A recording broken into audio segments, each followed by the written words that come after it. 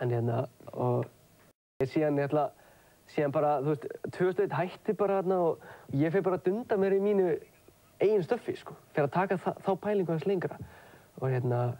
Og var það búinn að í svona millitíðinni búinn að fá rosalega áhuga á hiphopi og rappi. Já. Og það er svona, ég held ég sé ekkert að bulla með það svona í mínum vina og kunningja og félagahóp var það sem, sko, ég var eini sem var að hlusta á hiphop og rapp, sko. Það voru allt punkarar og rockarar og þú veist, í því, skilurðu. Og það var svona, við illan leik var maður að hlusta á, þú veist, Eminem eða Public Enemy eða, skilurðu. En hvar fannstu þessa stráka? Í Quarashi? Já. Ég var nú bara að labba niður í bæ einhvern tímann og þá heyrði ég eitthvað rapp upp á sviði, eitthvað svona Ingólfstorgs flip eitthvað og það stóð Steini upp á sviði. Og ég þetta er örugglega útlendingur. Og síðan ég hélt bara að þetta hefði verið eitthvað útlenskt flip, sko, en fannst þetta rosalega flott, sko. Síðan seinna byrjuðum við að vinna saman í hjólabrettagarði. Það kemur alltaf í Steini á einhverju bretti, bara blessaður. Já, þú ert gaurinn sem er að rappa þarna. Viltu kannski kíkja til mín eftir vinnu og hlusta á nokkur lög? Ég er til að fá til að prófa þetta. Já, Steini alltaf jákvæður. Já, koma bara. Síðan kom hann bara, skilur við. Og ég prófaði að láta hann rappa yfir eitthvað. Þetta er heldur flott.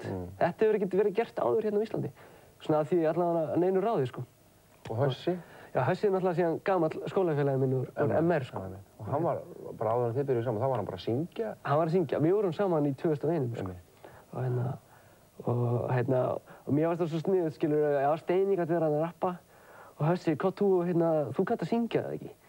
Og hann mætti bara eitthvað í hádegisliðinu, skilur, og sönginn hann á fyrstu plötuna hjá Quarashi, sko. Og síðan datt okkur hug bara í skúrnum að Hössi, heldur þú getur nokkuð rappað þennan part hérna?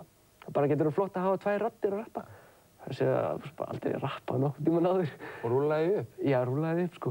Ég meina, rúllaði upp, skilur, hann alltaf var miklu betri seinna, en þú veist, hann... Fljótur alltaf að ná tökum á þessu? Ég meina, hann bara, hann varst að sniðut og þú veist, og bara fannst æðislegt, skilur, og við bara, já, þetta hljóma bara frekar flott. Er þetta nafn? Quarashi? Já, það er svolítið saga, við ætlaðum að hafa svona, hver einn ætlaði að hafa svona nafn, sko. Og eini gaurinn sem hafði nafn var Steini, sko. Og það var að hann hafði nafni Quarashi. Það átti að vera svona MC Quarashi, eitthvað. Já. Og þú veist, síðan höfðu engan nafn á grúppuna, ekkert nafn á grúppuna. Þannig að bara rétt á hann jákvæði að gefa út þannig að Svitstans fyrsta singulinn okkar. Þá ákváðum við bara, hendum þessu bara fyrir okkur alla fjóra. Nótum bara Quarashi fyrir okkur alla fjóra. Og það var bara sniðugt. Festist bara við? Þetta átti bara að vera þessi eina plata. Bara þessi singull, þessi 4 lög, eða 5 lög.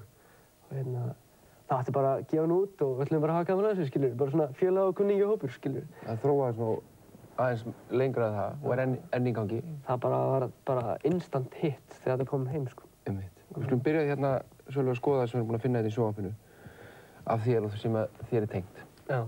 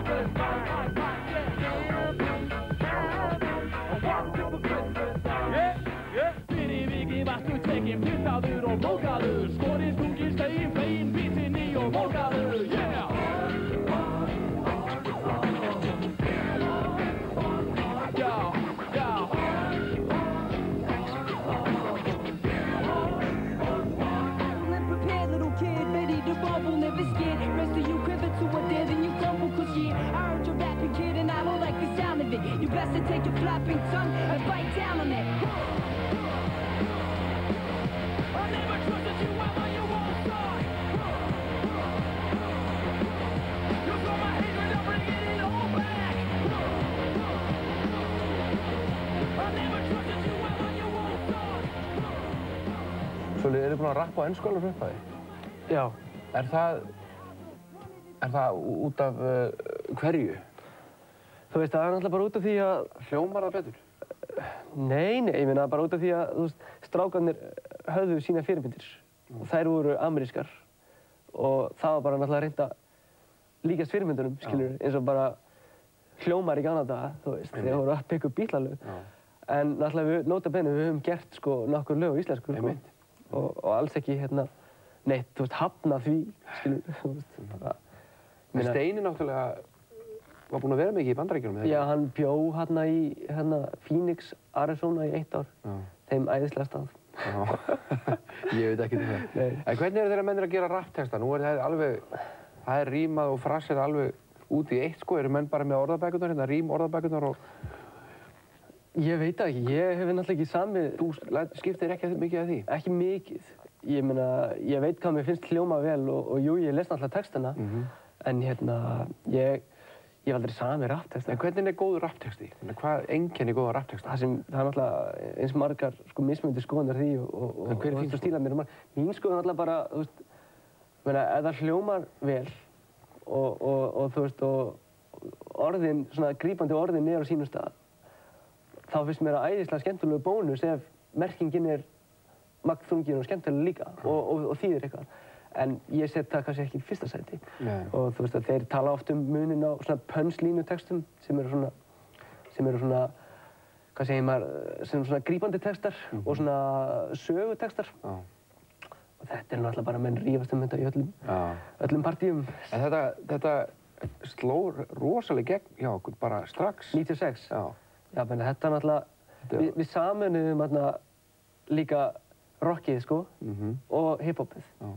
Þú veist, og það hefur við gert frá fyrsta degi. Og það var ekkert eitthvað sem ég settist niður og ætlaði að gera, skilur. Það var bara því að ég var að reyna að gera rapptónlist með minn rock-bakgrunn, sko. Það bara var þetta, Quarashi, sko. En áttirðu von að þetta er svona vinsælt? Nei, ég gerði framlega 500 eintök að Switzdance. Tók þau heim, við bara keyrðum út á flugvöll og náðum í þetta og settum þetta í einhvern bíl hjá vini okkar, svona ekta, eitthvað svona mauf, eitthvað, þú veist, já, nennir þú að skuttla mér þangað og eitthvað svona, skilur, og listum þetta út með einhverju harðfylgi, með að safna saman einhverjum pening, sko, og ég dreifði einhverjum 50 stykkjum, 2 stykkjum niður í Austurstræti, Steinar, og 5 stykkjum, þú veist, upp í Japis, og fór sér með 450 stykki og setti þau undir rúmið heima á mér. Bjóst bara við að þau yrðu þarna bara næstu árin, ég væri svona að gefa þetta jólagjöf og svona. Þú veist, nema að alltaf hringdi síminn daginn eftir, sko. Vinsamlegast komdu með restina, vinur. Það er svona mikil eftirspurn eftir þessu, ég bara, eftir þessu? Hver getur það verið? Síðan hringdi út á stöðum. Það er alltaf að vera vitlaust, skilurðu. Hvað gerðist? Ég veit. Rétt músík á réttum tíma? Þetta er náttúrulega bara auðvitað. Það ekki? Þú veist, rapp búið að vera vinsælt á Íslandi síðan 80 og þú veist, 6, 5, skilurðu. Fólk gleymir því stundum. Það heldur stundum að rappi hafi bara orðið til 95 eða eitthvað, þú veist, á Íslandi. Þú veist, að Ási var að selja De La Soul í gramminu, skilur, 85, 6, 7. Þannig að þetta mál Ási er mikla forsögu. Og þetta er búið að vera mikil undiralda. Og síðan kemur Quarashi, þú veist, 96, sem íslenskt. Og það var eitthvað sem, þú veist, fólk gæti, já, þetta er Steini, Sölvi eða Hössi, skilur, við þekkjum það. Þeir eru að gera svo tónlist. Vá, það er frábært. Og ég meina, ég veit ekkert af hverju, skilur. Ég meina líklega versti maður til að spyrja þetta, skilur. Ég var bara þarna. Einu sem ég ekki spurt það, skilur.